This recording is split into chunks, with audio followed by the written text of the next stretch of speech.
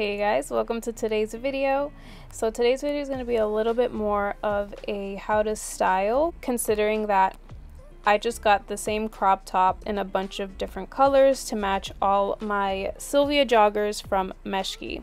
So the crop top I have on is called the Emily long sleeve crop top from Meshki, and I got it in every color that I own of the Sylvia joggers. So those colors include sand, black, chocolate, gray marl, and almond.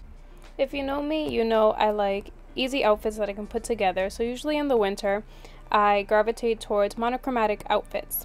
But in this video, I'll be showing you guys 4 different ways to style this Emily top in almond. For the first outfit, I have my ripped black wash denim jeans from Macy's with a handheld black purse, and then I topped it off with my beige coat that I got from Nasty Gal.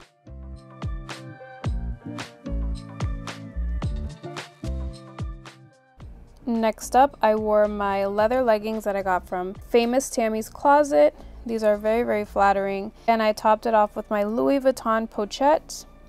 And lastly, my black teddy coat that I got from Marshall's. For the next outfit, I wore my Levi jeans that I got also from Macy's, and I topped it off with, once again, my black purse. I got this from Walmart. It's literally been my favorite lately. And lastly, my trench coat from Target.